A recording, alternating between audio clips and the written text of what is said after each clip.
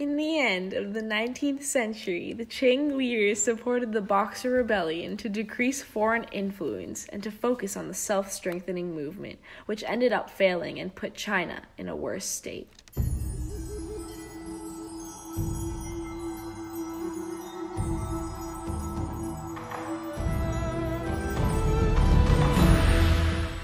In 1911, China had lost power of East Asia to Japan.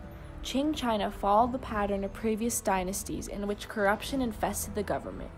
Meanwhile, Europeans in China were prospering and living a modern life, and the people of China were starving.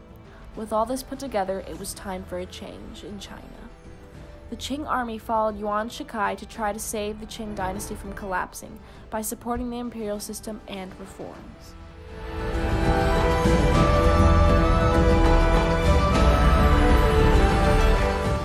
Come see Sun Yat-sen shape the government and culture of China and modernize it.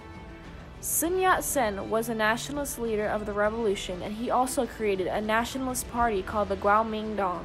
He was known as the father of modern China, and he created the Republic of China.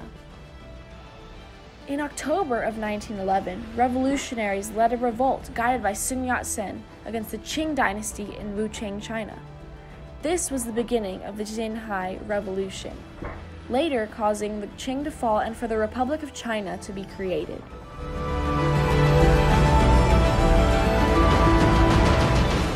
After the revolution, the Republic of China was created and led by Sun Yat-sen in 1912, until a negotiation was made for Yuan Shikai to take over as Sun resigned.